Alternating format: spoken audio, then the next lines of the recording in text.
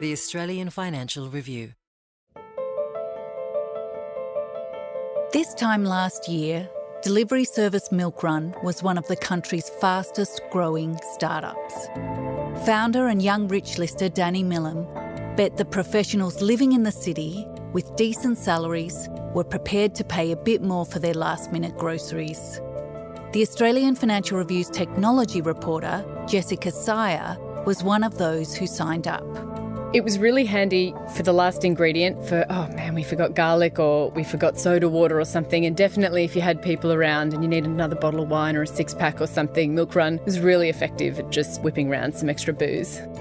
As MilkRun went on a marketing rampage to add customers, the business attracted almost $90 million in funding from high-profile investors including Mike Cannon-Brookes, Scott Farquhar and US fund Tiger Global. But earlier this month, the music stopped. MilkRun may have been popular with busy city dwellers, but it wasn't making any money. So full disclosure, I am definitely one of the millennials who will be rather inconvenienced by the closure of MilkRun. My partner and I used it a lot. Jess was disappointed, but not surprised. We were always very aware that venture capital was subsidising this convenience for us. We sat at the kitchen table and tried to figure out how these guys were going to make money for many months. We figured we'd use it for as long as we could. Welcome to The Fin. I'm Lisa Murray. Today, Jess Sier on why MilkRun closed its doors, how its failure marks the end of an era of easy money for startups in Australia, and what that means for aspiring entrepreneurs.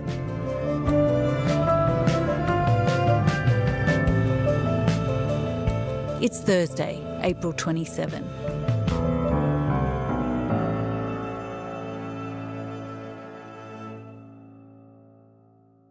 Jess, earlier this month, MilkRun, which had been the last man standing in terms of Australia's fast delivery services, closed its doors. Tell us how the story broke. So we got a tip early on Tuesday, the 11th of April, and my colleague Mark DeStefano and I hit the phones calling as many staff, investors, anyone we could think of that might know what's going on inside MilkRun. And we were definitely getting a lot of pushback from employees saying, we haven't heard anything. Like, people have been saying we're going to go broke for ages, but we haven't heard anything. But around 10 a.m. On that Tuesday, Mark got confirmation that, MilkRun was in fact closing. The era of instant food and grocery delivery is in rapid decline tonight, with another popular startup shutting down. 400 staff were set to be made redundant. MilkRun will cease trading this Friday, less than 2 years after launching.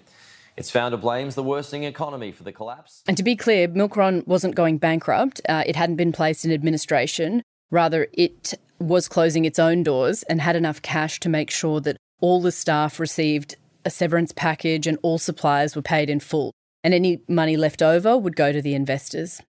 Jess, MilkRun was the brainchild of Danny Millam, a serial entrepreneur. Tell us about his background and what he was doing before setting up his latest business. So Danny Millam has a great eye for the zeitgeist, for a consumer-led business. He's terrific at building brands that really slot into the lifestyles of urban young people. He is from Cronulla originally, spent a lot of time in Byron Bay. He was actually one of the co-founders of Koala, which is a mattress delivery company that deliver mattresses to your place within 4 hours. Introducing the Koala mattress. But hang on, how did we get here? Danny and Mitch started with a ton of research. And some listeners might remember a lot of these ads were really funny. I actually interviewed Millam at the height of Koala's online success when I was working at Spaceship, which is a tech startup. But as we grow, we reach every Australian 4 times a month, every month, like every Australian on Facebook. Yeah.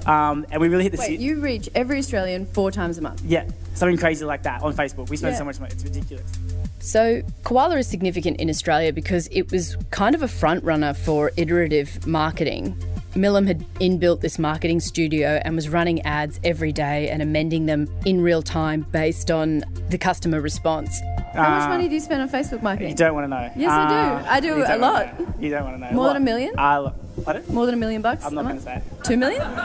Let's just say it used to be a lot of our budget, now it's not. basically the idea was we want to get the brand out there, we want to jumpstart a conversation, and if people aren't watching the ads or aren't responding to the wording in ads or aren't clicking through and buying our product, we need to change the ads, and they would do that really fast. And I think that really built up momentum behind the koala brand. It developed its own voice, and that's very much Millam's MO, and he brought that to MilkRun as well. So Millam is still a director of Koala and a major shareholder, and Koala's been threatening to IPO for some time, but it hasn't yet. But he left that business after several years and took on what some people would say is one of the hardest parts of logistics, which is last mile delivery, getting the product into the hands of consumers in their own home. So he was riding high on the success of Koala, and now he needed funding for his new business venture. How did he go about getting that and setting up the business?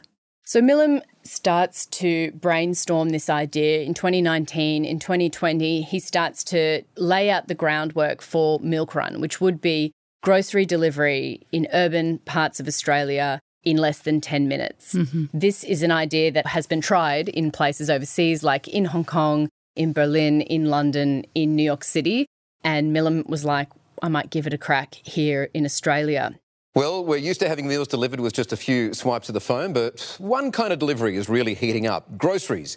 There's a new app taking off in Sydney and taking on the supermarket giants. And to do that, he needed to create a network of warehouses or dark stores. In these dark stores, the goods were arranged to make for a quick delivery. When an order comes through, we have 2 minutes to pick and pack it and then 8 minutes to deliver it. Using dark stores or hubs in each suburb. So the cereal would be next to the milk or the bread would be next to the butter or whatever it was, and the staff could pick and pack things as quickly as they could, get them on an electric bike and get them delivered down the road to the customer. As soon as you place your order in the handy MilkRun app, it gets picked and packed with expert precision and breathtaking speed. Then it's straight to a MilkRun rider to get to your place in minutes. And so he raised a seed round of $11 million, and in 2021 he launched MilkRun in Bondi in Sydney's eastern suburbs with a plan to expand to Sydney and more broadly into Melbourne as well. Now, a business like this needs a lot of money, and 8 months later he closed one of the largest early-stage venture capital raises in the country's history. He banked $75 million from VC firms, including the US fund Tiger Global Management, and local funds Airtree, Scott Farquhar's Skip Capital, and Mike Cannon-Brooks's Grok Ventures. So this wasn't an original idea, as you've just said. It was tried in some of the big cities around the world. The other companies overseas and locally who were also trying to make this work, who were they, and how was MilkRun making itself competitive? So grocery service is notoriously difficult to profit from. There aren't huge margins on grocery goods, and people need to be buying a lot of groceries in order to achieve scale. In Australia, Volley, Send and Quicko were all other ultra-fast grocery delivery services, but none of them managed to make their businesses viable. They actually all shut up shop last year. Overseas, there were companies like Turkey's Getir and US-based GoPuff. They pioneered this business model, and they did well in densely populated cities and college towns. They also raised hundreds of millions of dollars with their grand plans to take on the big grocers and Amazon as well. And so looking at the pitch decks as I have for some of these companies over time, they were aiming for it to replace the grocery buying habits of people. But in the first instance, they were really targeting, the leftover bits and pieces, which is, if you've forgotten the garlic or if you've just forgotten a bottle of wine, you can just pick it up with us. So let's focus on the business model. Obviously, Millam was able to convince investors as recently as last year when he raised that $75 million that this business had potential, that it could be profitable. But was there a big enough market for these type of services? Like lots of startups do, MilkRun's plan was to do what's known as blitz scaling, and it's what Uber and its kind of competition did about 15 years ago. You might remember when Uber launched, or Uber Eats for that matter, they offered their service at low costs, and once they'd captured the majority of the market, they began to up their fees and basically dictate terms. The idea is to just capture as many people as you can, build your product into the daily habits of those people, and then eke out more margin over time. That's such a good word, blitzscaling. Yeah, it gives you a real sense of using money to acquire customers and then hoping in the future that those customers start to pay you more and more. Now, MilkRun were looking to do that same thing here in Sydney. They had hoped to monopolise the rapid grocery delivery service, first by waiving delivery fees and discounted goods, and eventually capturing the markets in places like Sydney and Melbourne and begin dictating terms. And it worked for a time. Despite the money it was costing the company, uptake was healthy and MilkRun's timing was pretty perfect. During the COVID-19 lockdowns, a time when they needed to capture the market, they effectively had a captive audience. We were all at home, and millennials like me were more than happy to just spend some of our disposable income on the convenience of grocery delivery. And also people were quite afraid of going outside, so having things delivered directly to your door without interacting with anybody was a real positive for MilkRun. And so when people were confined to their houses for long periods, they had more money than they usually did. There were also job seeker payments, and some younger people were seeing more money entering their bank accounts than they ever had. So it all worked out pretty well for MilkRun, which was trying to claw some of that market. The timing was good for MilkRun, but they also had a very focused marketing campaign. Millum has always been a very effective marketer. He has built the MilkRun brand, which is really friendly. It's kind of irreverent. If you were driving around Sydney or Melbourne, there were billboards everywhere. The branding was really prominent. People were on bikes. You could see that the MilkRun branding was wrapped around Corvettes, around delivery vans. It was just sort of quite in your face in a really friendly, happy way. I think just like Millum did with Koala, he established MilkRun as a voice, a very colloquial, friendly, person next door kind of voice. So the marketing ads were really cool. They were fresh. They were everywhere. But as the lockdowns ended, life moved on and the cost of living and interest rates started rising, and all of a sudden their target market was struggling to ensure that the household budget was in check. And of course, when you have this strategy of blitzscaling, that's incredibly expensive. And I think the Sydney Morning Herald actually broke this story that MilkRun was losing around $13 a delivery in some of its otherwise really high-performing suburbs like in Bondi. And it was costing them $57 every time they acquired new customers. So they were hemorrhaging cash and they were nowhere near profitable. And they were struggling to grow the customer base as people like myself were saying, oh, I might dip down to Aldi or to Coles instead of using MilkRun. And the economic conditions meant that people were much more protective of whatever money they did have. In this environment, the business was quite clearly unviable. And the venture capitalists that were trying to pick the next big thing were all left high and dry. There had been this big shift in what VC was happy to spend to acquire growth. So MilkRun, a highly visible and ambitious startup, was closing its doors. And as far as venture capital was concerned, that marked the end of an era.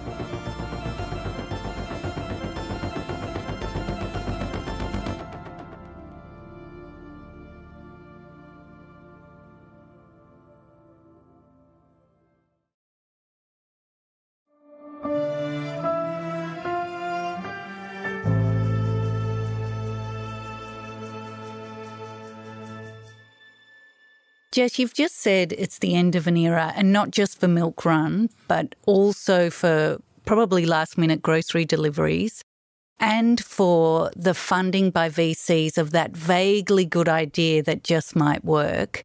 Explain how the closure of MilkRun is a line in the sand for VC funding in Australia.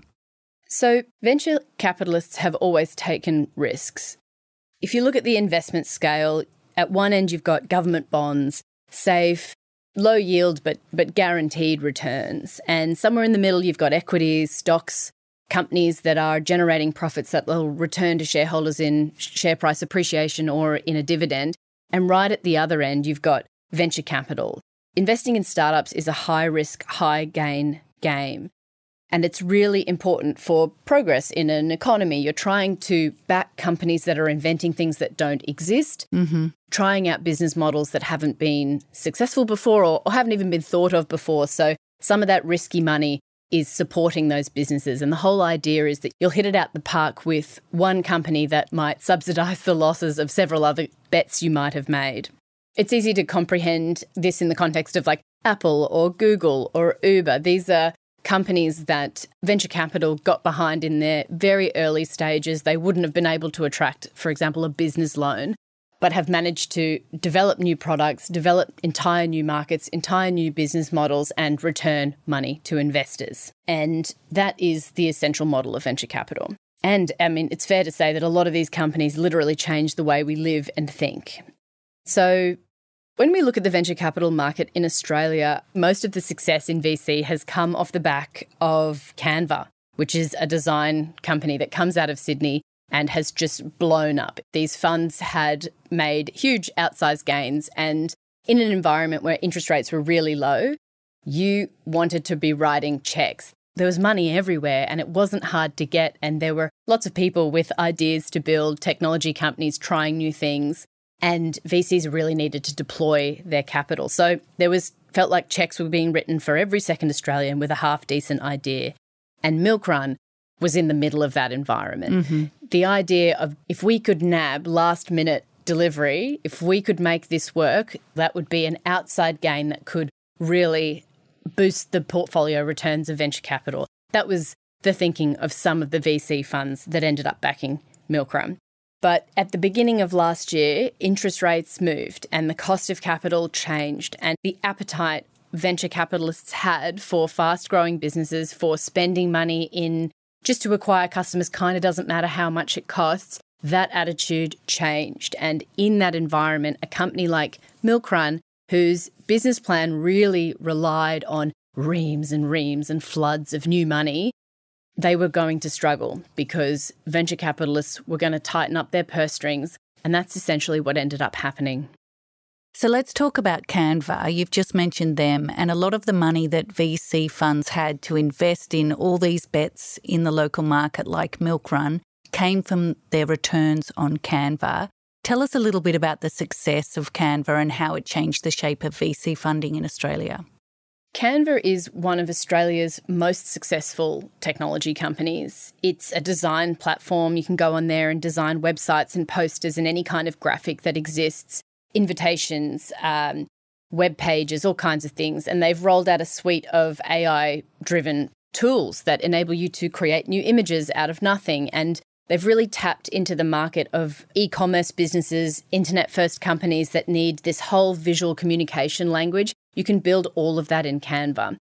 So it was started around 10 years ago by a couple called Mel Perkins and Cliff Obrecht, and they had this idea of taking on Adobe Photoshop. I don't know if anyone's listening used Adobe Photoshop, but it's very difficult to use if you haven't been trained in it. It was sort of a professional designer's tool.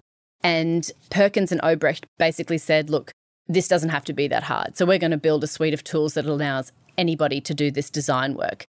They came up with the idea in an environment where there was not venture capital money being thrown around. It was actually really hard to get funding. And part of the Canva story is how Mel Perkins and Cliff Obrecht met with hundreds of VCs to try and get funding. And their idea was so novel and the competition in Adobe was so massive that VCs were like, look, good luck to you. So eventually they ended up getting a little bit of funding from Blackbird, which is one of Australia's largest VC funds, and some other different venture capital investors, and they got off the ground.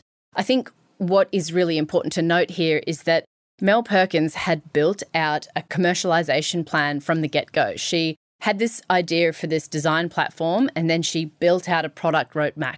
And she had an idea of how to generate revenue from the product itself. She had a business model. And the business has grown and made the early investors, Blackbird in particular, an absolute mozza.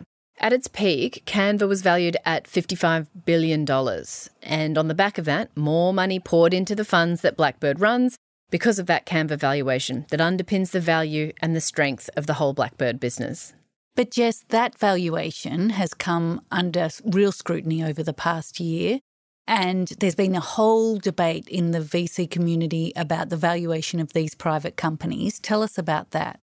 So VC firms made a lot of money when the going was good, and now everyone is looking for the next Canva. And you're right, Lisa, there is this big spotlight on valuations.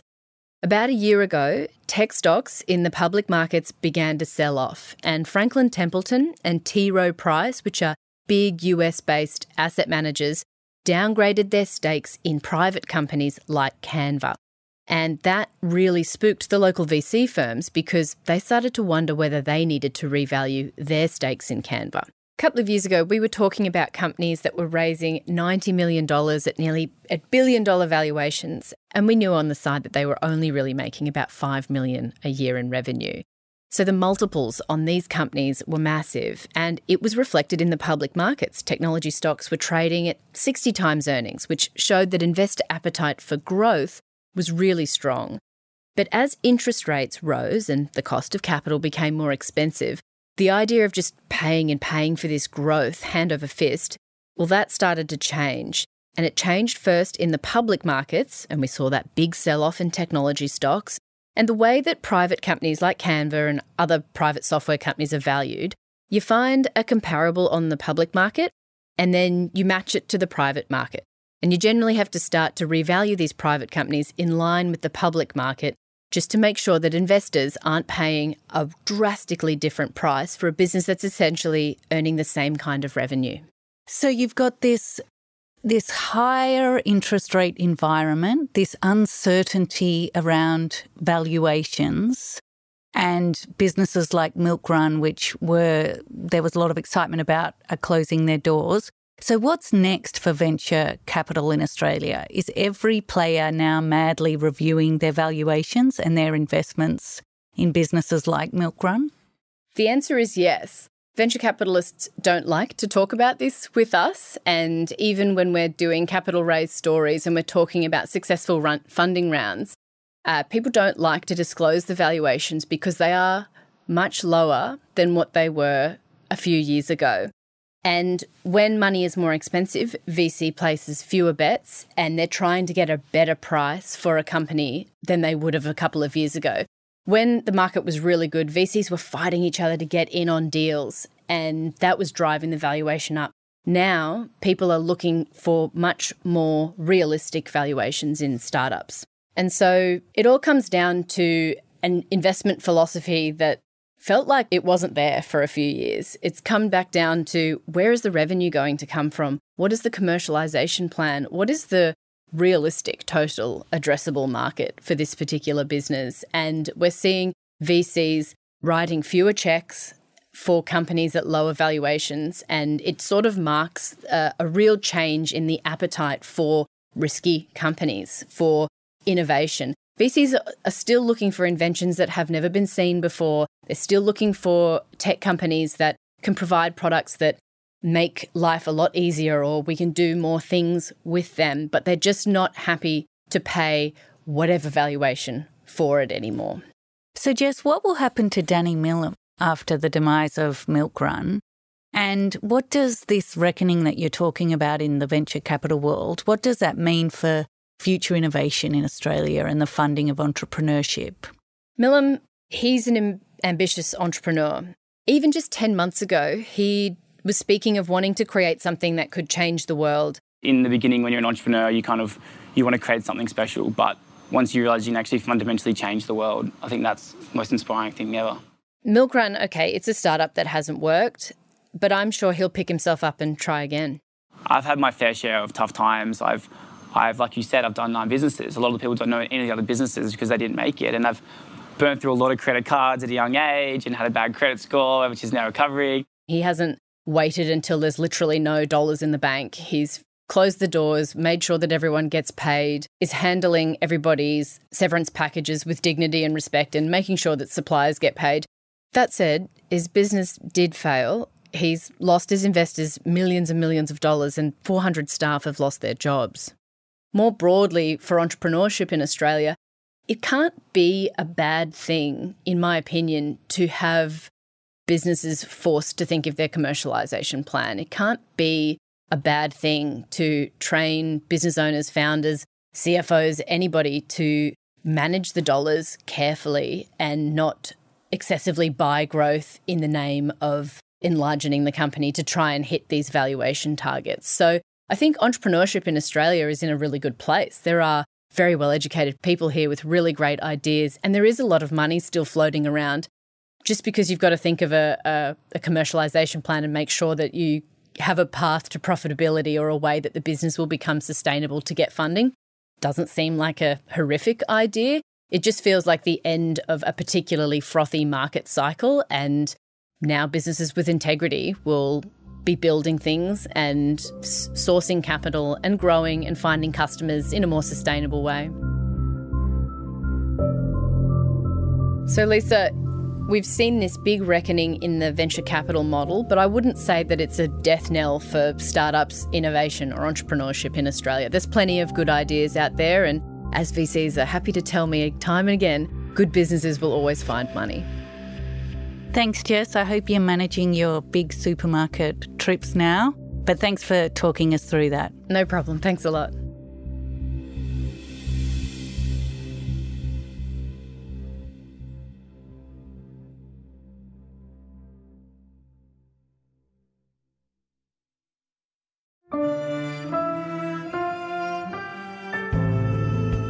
Here's the other big stories we're covering this week. The head of the $200 billion Future Fund says the Sovereign Wealth Fund is once again open to investing in active equity fund managers. The move comes 6 years after it switched its entire share market exposure to low-cost index tracking strategies, and is a response to changing market conditions in which central bank policies no longer dominate equity market returns. The Future Fund's chief executive, Raphael Arndt, told the Australian Financial Review that investors have always faced a trade-off between paying fees to managers and seeking low-cost alternatives such as passive funds, but there is now a richer universe for active management. And inflation fell to 7% in the March quarter, amid an easing in price pressure for food, goods and housing construction, confirming that the worst of Australia's inflation outbreak is behind it. The figures were a little stronger than market expectations for annual inflation of 6.9%, but consistent with analysis by economists and the RBA that price pressures peaked at the end of last year. The RBA's board will meet next week to decide on interest rates. Thank you for listening to The Fin. I'm Lisa Murray with Jessica Sier reporting today. The Fin is produced by Alex Gow and Lap Fan. Fiona Buffini is the executive producer. Our theme is by Alex Gow. If you like the show and want to hear more, follow us wherever you get your podcasts and consider rating and reviewing us as it helps others find us. For more stories about markets, business and power, subscribe to the Financial Review at afr.com/subscribe. See you next week.